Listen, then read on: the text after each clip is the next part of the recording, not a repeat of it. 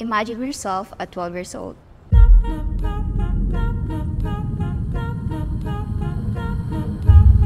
Do you remember your school uniform?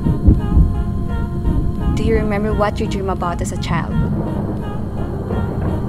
All I wanted was to study, to write, to learn. Going to school was my dream. We didn't have much. I used to scavenge rubbish to swap for pens and paper.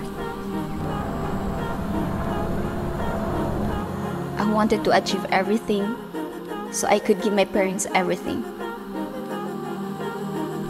When I was 12, a family friend made my dream happen.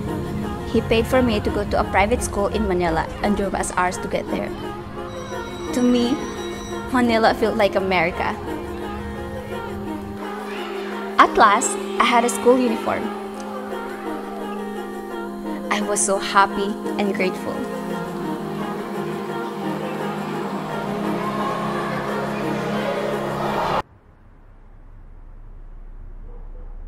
But I didn't know there would be a price for the kindness he showed me. After school, he abused me for men around the world to watch online. I had to perform in front of a webcam. If I didn't, he would hurt me, and in locker rooms around me, other younger children were made to do the same. I wanted to die.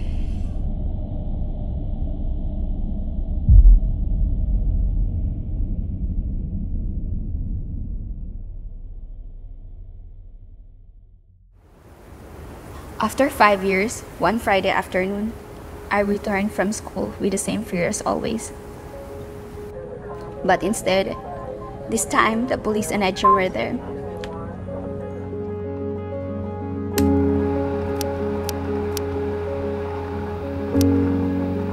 At first, I was scared and confused. But slowly I began to realize that I was safe. It was finally over. Healing was difficult. It still hurts. But this I know.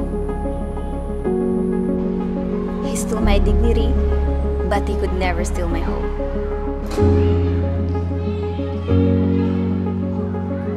If that young girl who was so desperate to learn would see me now, she would be proud.